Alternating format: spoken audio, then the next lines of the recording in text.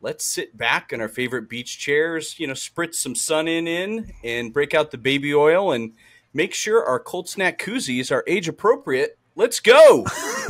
Yeah, Rich. Yeah, right on. Summertime. I like it, brother. So, Dusty, what happens if you miss a podcast? What's the rule? You get roasted. Okay, Ryan. Here we go, buddy.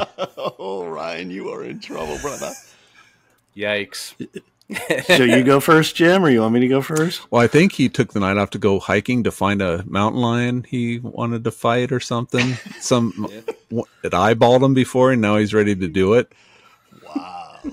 He's tough. I thought he said they were going hiking up some mountain. Then my first thought was, if I spent 2 weeks on an island with my whole family, I'd probably want to go find the highest point and jump off of it as well.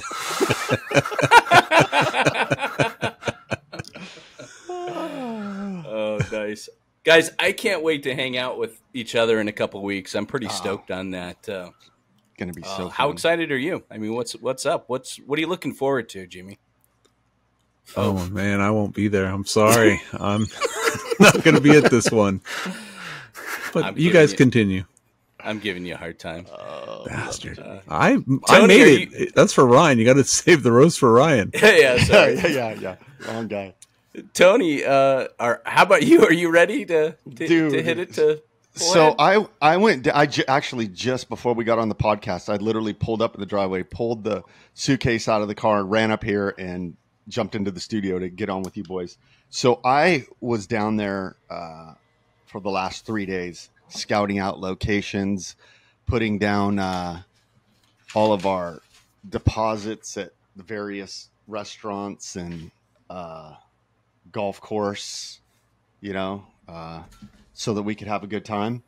And of course, as usual, I couldn't help myself but to do like a pre-party, a pre-indulging party, without you guys, just kind of getting things going there, kind of, oiling up the gears and the wheel, getting ready for the big weekend. And, I was one of those kids growing up that, you remember when your parents would say, hey, it's time to go, get out of the pool, and you're at a friend's house, or I would duck under the water and pretend like I didn't hear them and just like swim away. And then I'd get up and go, oh, I didn't hear you. And I'd like duck down and then run. And, my parents would be upset with me because those of you who know me know that I'm the kind of guy that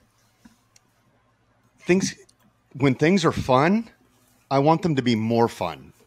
And I still to this day haven't learned that, okay, just take it for what it is, man. It's fun. We had a good time. Everything was good, but I always have to have a little bit more fun. And that always ends up teetering the scales to borderline disaster. So any of you guys that were with me in Phoenix when we all met at the top of the rock, one of those perfect examples, I just had to have, we were having fun. I had to have more fun.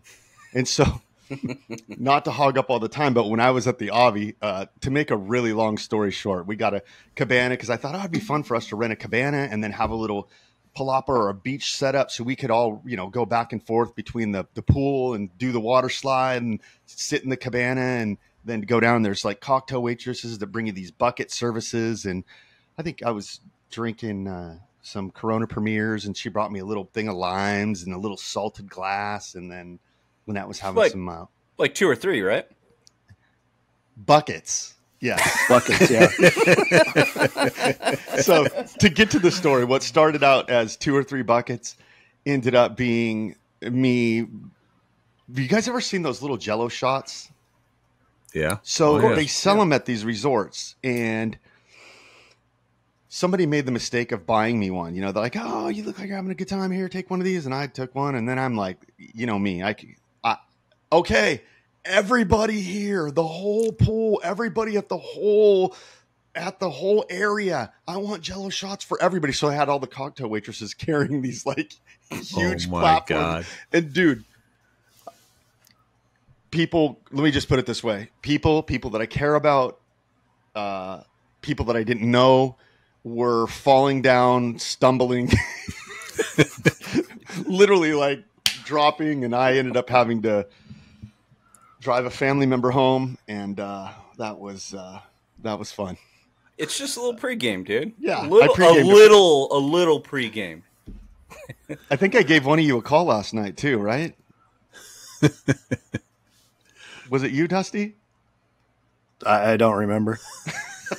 Dusty's pleading the fifth. You know how when you're getting your groove on, you feel like I need to call one of my buddies and let them know.